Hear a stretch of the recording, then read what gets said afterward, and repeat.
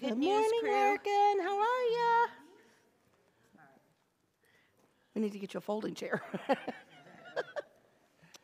All right. How are ya? You look good. All right. Well, I Here brought. comes Riker. Oh, we're gaining one. We'll wait. Yep.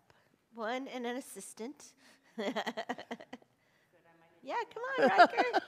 Good to see ya. Hi, Riker. How are you? Awesome. Good job. All right. So I brought a friend with me today. And you guys might actually have some of these at your house. And we're going to do this. And our person, oh my, got very dirty and messy. So what should we do to our person? We don't want him to look like that. Should we wash him? Should we pour some water on him? You think that'll help? All right, let's pour some water on him. Yeah, well, I washed too. That's okay. All right. Let's see if we can wipe him off. All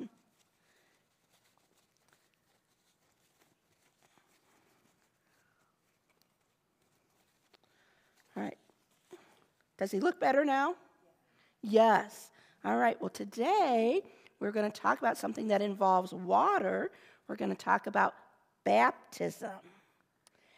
And in baptism, we think about water as a symbol or like a sign, helps us think about it.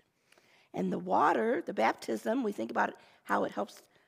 The image is that it helps us know that our sins are taken away. But there's no magic in the water. It's not about the water.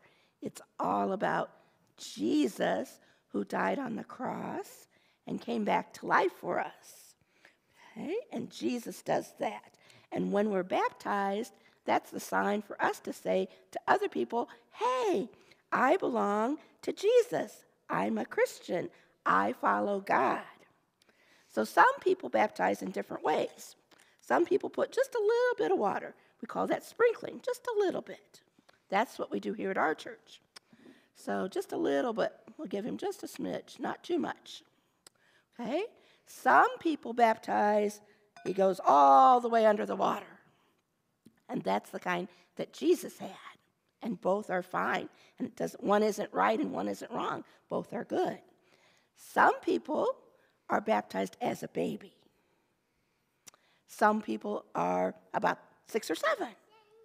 Yeah, some people could even be adults. And all of those are good. So today, when you go home, I want you to ask Mom and Dad about your baptism and then ask them about their baptism. All right, now we are born and just like our person got all kind of messy, well, we kind of make mess out of our lives because we do bad things that are sin. And sometimes we don't even mean to, but it still happens. Okay? But we know that God will forgive us always because he sent us Jesus to take our place. Okay? And he loves us no matter what we do. Jesus was baptized too. Well, why was Jesus baptized? Because Jesus didn't do anything wrong. He was God. He is God without sin. But he still chose to be baptized. And he was baptized by his cousin John the Baptist. Now, John, when Jesus said, John, I want you to baptize me, John went, oh, no, Jesus, you're the Messiah. I should not be baptizing you. You should be baptizing me. I'm not worthy. But Jesus said, nope, it needs to be this way. You baptize me. So John did. And when Jesus came up out of the water, the heavens opened up and there was a dove. And that was the voice of God. And God said, this is my beloved Son, in whom I am well pleased. Can you make a triangle for me with your fingers? So we have 3 parts of God. We have God the Father, we have Jesus the Son, and the Holy Spirit.